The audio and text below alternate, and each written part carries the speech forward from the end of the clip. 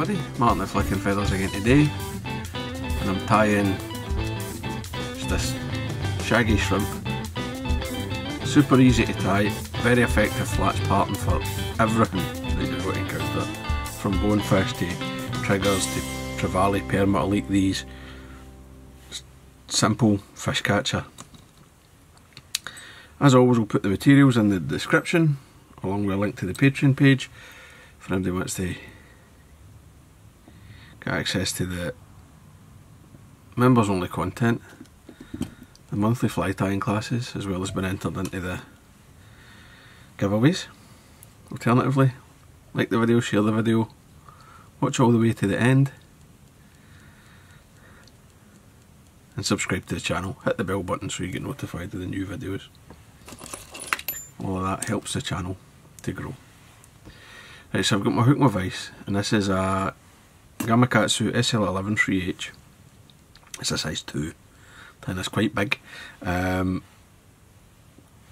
this is going in my box, or a friend's box. We'll be going to Okinawa probably, and it's a great size for down there. So I've run on some Danville's 140 denier pink, and I've put a bed in the whole shank. I'm going to come back to the near the hook eye. I'm going to attach my dumbbells, and I'm using just medium lead, plain. You can use a black one, you can use a plated one, but the plain eye is fine.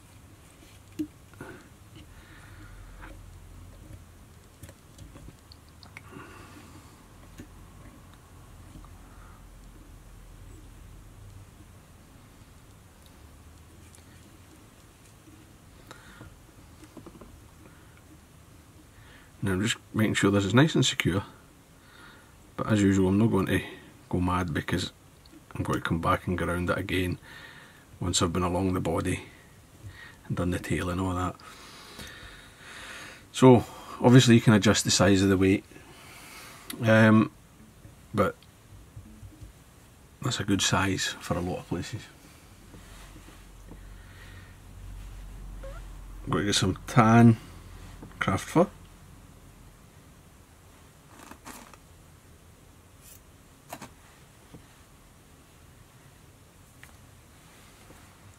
Put away with the rubbish at the bottom, then we're just kind of hand align the tips. I don't want it too wispy and long. I want a reasonably good clump but still having some taper.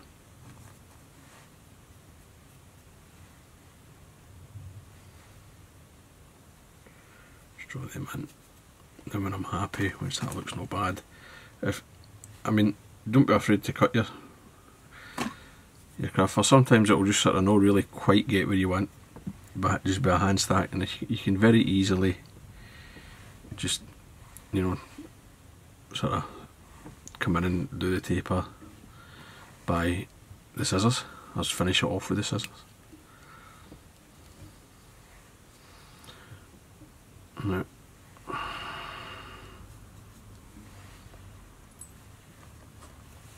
I'm just going to see I'm a wee bit long. Just use the, it's a good idea in the interest of consistency to have the first fly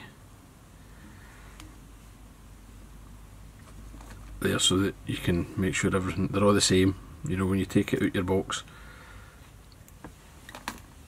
with other flies that you've got, if you get broken off or whatever, or the fly gets a bit too beat up after a couple of days fishing, the replacement's exactly the same, so you stay confident.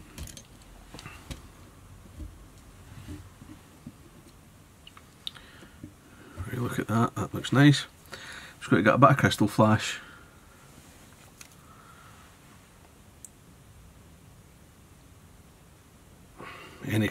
Pearl, just plain pearl's fine. You know, you could use pearl on pretty much any fly and it kind of takes the colour that's behind it, so you don't really need to be too fussy when it comes to like the colours you're choosing. got a single strand there. I cut it in half.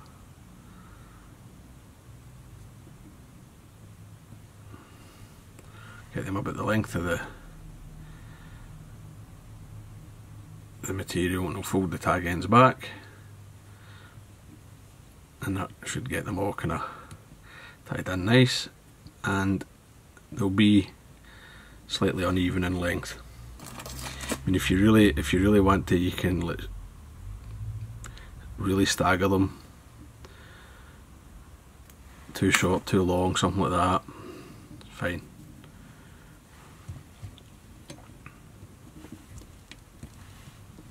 Just have a wee check around. That's fine. Legs, I'm using Flexi-floss, and I'm using the Full and Mill stuff, which you see it there, and this is light honey. The reason I'm choosing to use this is it's nice and straight. Flexi-floss is a great leg material, but the problem with it is a lot of the time it's curly and all that, but this stuff is the good stuff. You know, it sits nice and it's very tough. The dub body and all that will probably go before these legs go and this fly, and that's the good thing about the using Flexi-floss. So I'm just coming back, just keep the thread turns touching so it's nice and secure. 3's plenty. Get a wee stretch. Make sure you've got the right one. You can stretch that and just come in, lock it right back. And you don't need to be super fussy with this, right? Because you're going to cover everything with dubbing. But again, get it tied in, get it folded over. We'll leave them as they are at the moment, just to see how it is. It's not bad, right? Now, one of the Patreon guys, Chris, was asking about putting a hot underbody on a shrimp and then like making a brush and powering the brush openly around it. You can do that, right? He's wanting a bright, like a fluorescent core on the middle of the fly, but you see here I've now built a base with this thread, right? This thread's fluorescent, it's quite strongly fluorescent. You know, I've got a couple of layers there. There's none of the tan, none of the darkness of the hook's got to shine through. Putting a right good base, right? That's your undercolour. You can do things like,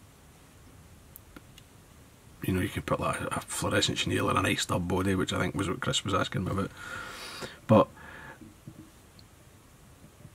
this is your core, this is your hot core. You just need to use like a translucent dubbing.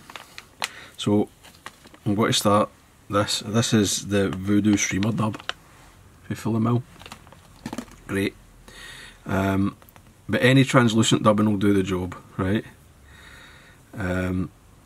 Whatever you've got, but something, I like something for my shrimps long in the fibre, like a long staple dubbing. Very little flash in it, if at all, and I want the individual strands to be quite translucent.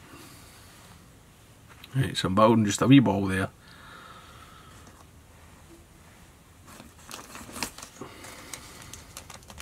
I'm going to come in and get a couple of eyes. These are just eyes I made. I found a packet of them, I made them ages ago. It's been so long since I've used homemade eyes, but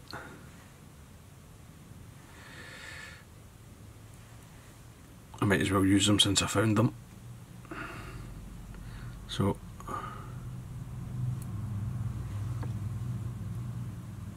get them in the right side. I've got to get them in, make sure they sit on top and the length's even. Come back and tie up, and at this stage, just before I really lock the thread in at that dubbing ball, just separate them a wee bit so that they're sitting sort of on top and to the sides. 10 o'clock and 2 o'clock if it was a clock face, I suppose you would say. Dirty bit of my thread there. Just cover it up. Don't use the good scissors.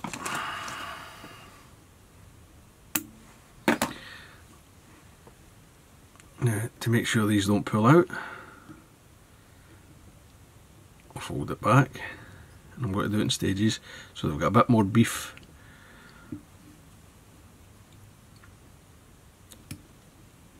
As well in the middle,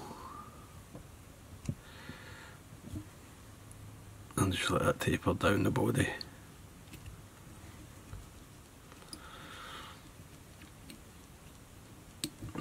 At this stage I like to just come in a bit of head cement. I don't use super glue for my saltwater flies because super glue is no saltwater safe. Any CA glue will rehydrate, it goes off white and brittle, and it's not doing you any good. Cellulose varnish, or cement, whatever you want to call it, is doing its job. Now I'm just going to continue with this salty dark tan, and I'm going to be very generous with the dubbing. Now obviously if you were tying a wee fly you could do this quite quickly and quite easily. Tying a 6 or an 8 even on this hook, you'd fill it up in no time.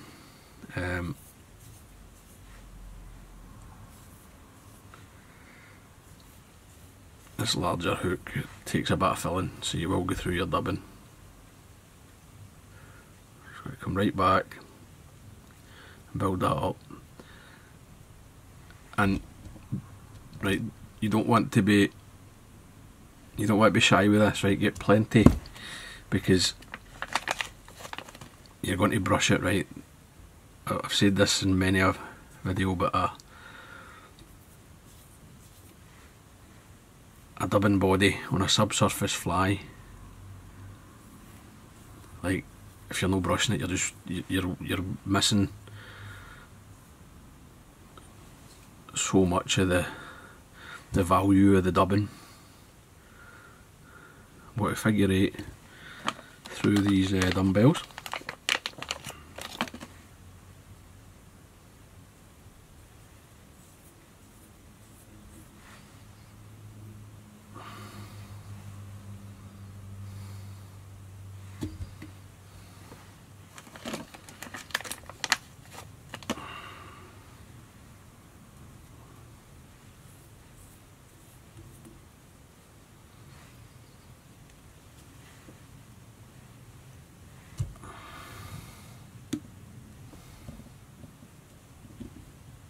I don't mind, see there's a wee bit of the threads kind of visible, don't worry about that, because when I brush it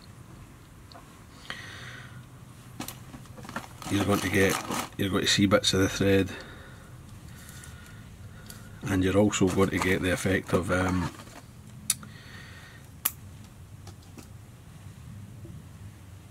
some of the dubbing will kind of cloak that as well. So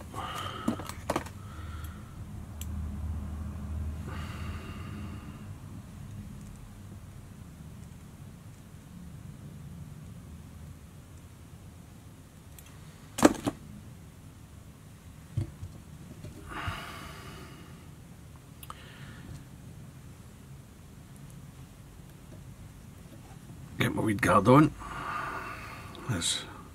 I like the double prong on a flats fly. turn this over.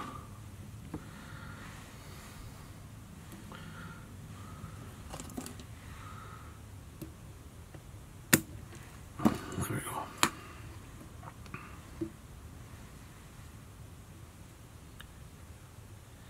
Just use your thread to spread it.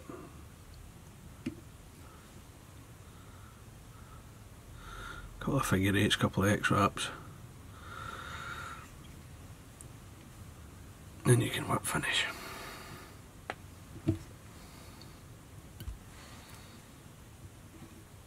Always two, because you're going to be banging this in about the sand and the coral and all that. And it doesn't do you any harm to have that wee bit extra security. Now,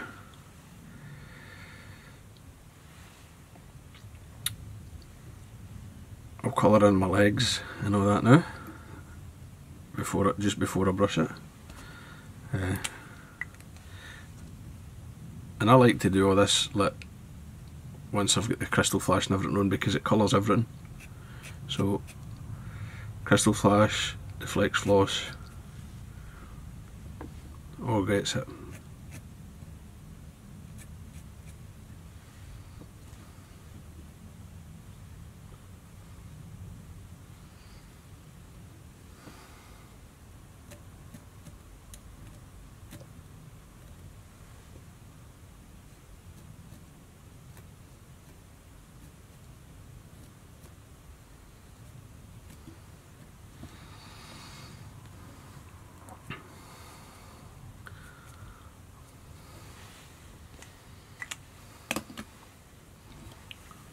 See how it is.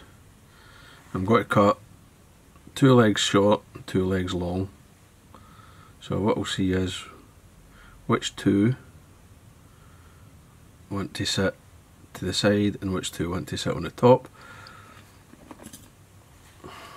So the long legs I like to put the top in the middle, about the length of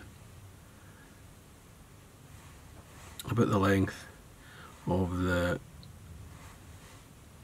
craft fur, and these short ones I'll just come in, cut them to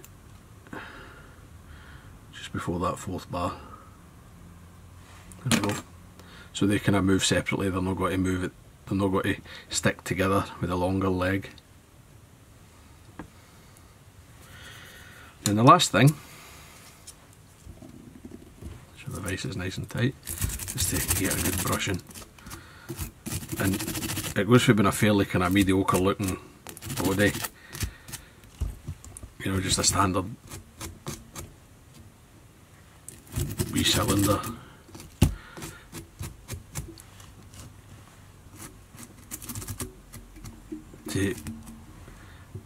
Suddenly you get that a really nice shrimp shape.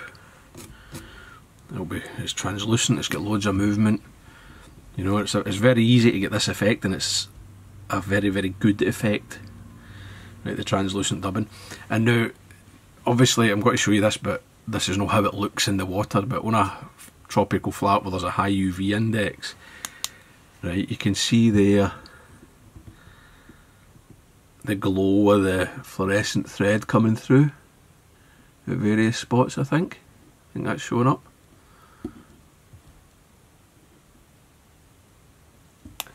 And I mean, you can keep scrubbing it and scrubbing it with the brush, you know, and free more and more fibre and make that more and more obvious. But you see it yourself, like when you're fishing these, they will have like a kind of, especially if it's a slightly kind of overcast day or something, they will look like they're glowing, and it's just the fluorescent popping out of the fly. But a head cement when your whip finishes, and then the fly's done. It's very easy, and it just got to catch you loads of fish. Like I like squimps and all the rest of them, but like if I only had this fly and it was the only fly I could fish, I'd be happy for nearly everything. Well, maybe not happy, but you know what I mean. Anyway, I hope that was useful. I hope you enjoyed it. If you did, remember to give me a thumbs up below, and I'll see you for another video. Take lanes, guys. Bye.